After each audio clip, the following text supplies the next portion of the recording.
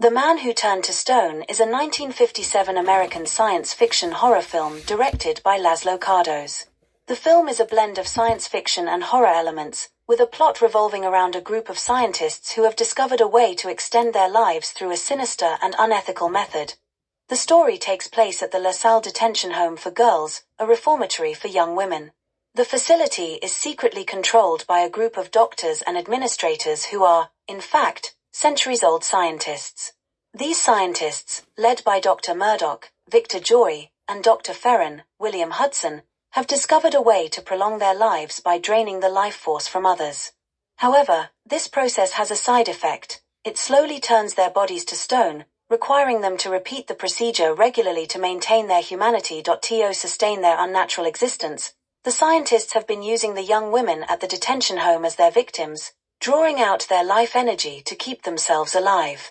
The deaths are passed off as natural causes or accidents, and the girls who die are quickly forgotten. However, Dr. Jess Rogers, Jean Wills, a new psychologist who starts working at the reformatory, begins to suspect that something is seriously wrong.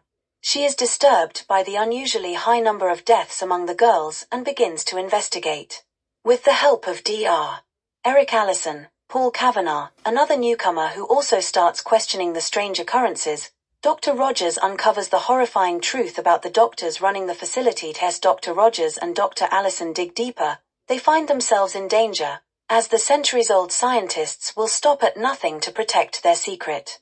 The tension escalates as the scientists realize their cover is about to be blown, leading to a final confrontation. In the film's climax, Dr. Rogers and Dr. Allison manage to expose the evil doctors and their life-draining process.